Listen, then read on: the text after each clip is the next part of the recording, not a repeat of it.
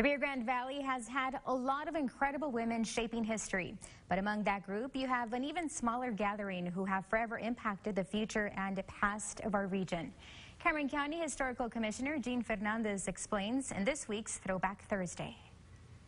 Brenda, I'm here at Rancho Viejo in a typical what you'd call Mother's Day buffet setting. If I could have my way, I would have Mother's Day every day of the year. I'm just that kind of fellow. Now we're going to hit upon, imagine if you will, a banquet with the great magnanimous mothers of South Texas at one sitting. South Texas was blessed with a plethora of wonderful, strong, dynamic women. Throughout history, there is so much to be said about what they gave that contributed to the building of South Texas. We're going to start with Maria Rosa Hinojosa de Bahia. That woman was absolutely the cattle queen, the first cattle queen of the area.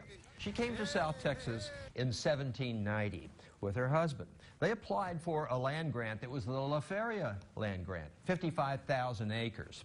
Now he died before that land grant was given. So she inherited that, but that's where she started. If you can imagine 55,000 acres.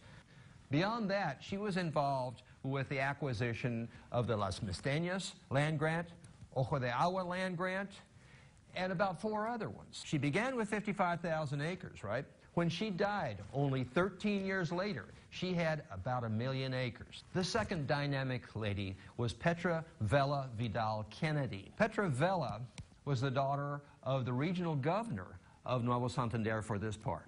So she came from aristocratic roots.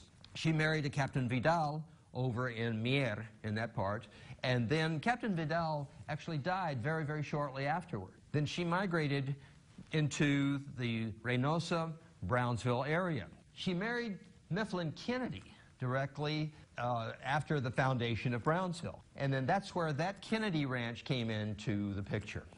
Now, Petra Kennedy was not known as much for the land management as she was for the production. Her offspring from the marriage with Captain Vidal are definitely noteworthy. One of her daughters, Louisa, married Captain Robert Dalzell, steamboat captain.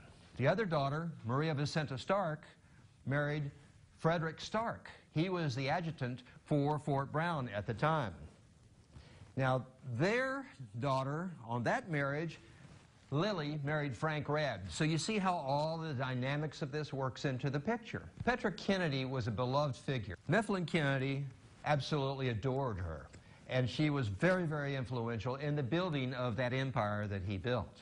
Speaking of empires and ranching empires in particular, Mifflin Kennedy's partner was Captain Richard King. Now, his wife, Henrietta Chamberlain King, was an extremely strong woman. When Captain King died in 1885, she inherited about 500,000 acres. Now that was a start, if you can imagine. From that point onwards, she took that ranch. Mind you, the 500,000 acres was in debt at the time. And by the time of her death, she had built over 1 million acres. And she'd given so much back to society.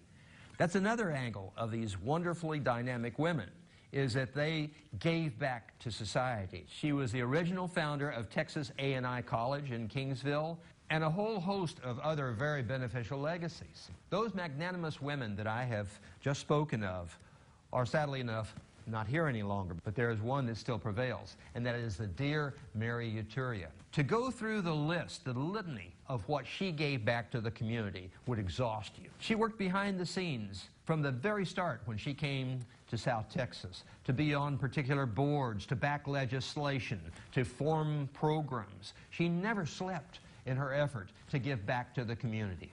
You see, that is the spirit of motherhood, but it goes further than that. It gives not only to their immediate family, but it gives to their communal family, all of South Texas. And can you imagine what South Texas would look like today if it had not been for the effort of these wonderfully beautiful women? And the rest is history. For KVEO News, I'm Eugene Fernandez.